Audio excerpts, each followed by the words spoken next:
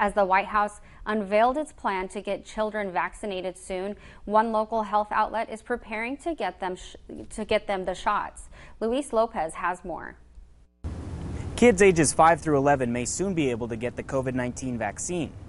Here at Yuma Regional Medical Center, the rollout will be a welcome addition.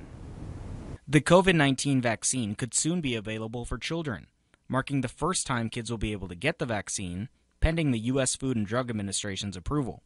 At YRMC, Chief Medical Officer Dr. Bharat Magoo is ready, saying at first they will have to adjust, but should be able to get a smooth process going fairly soon. It's likely a Pfizer vaccine, which will be approved for that, and there will be a different dose and different vial.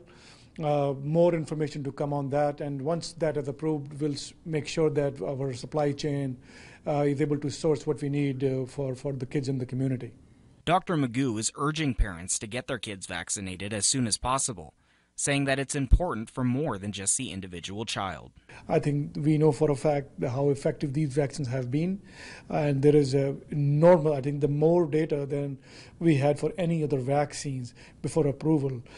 So they can be rest assured that this will be not only an important for the community, but also for their individual families and children. However, not all parents will be rushing to get their kids vaccinated. Local dad Philip Ballard says his family has already gotten COVID and that he feels it's still too soon to be vaccinating kids. I don't think it's worth the risk with all the testing that still needs to happen, as well as our family has been through 2 bouts of coronavirus this last 18 months. First one being COVID L63, which is like a strain from 2004, and then COVID-19. So we already carry the antibodies, so I think that is safe enough for them, and I'd rather their immune system be fighting it off if they were to catch it.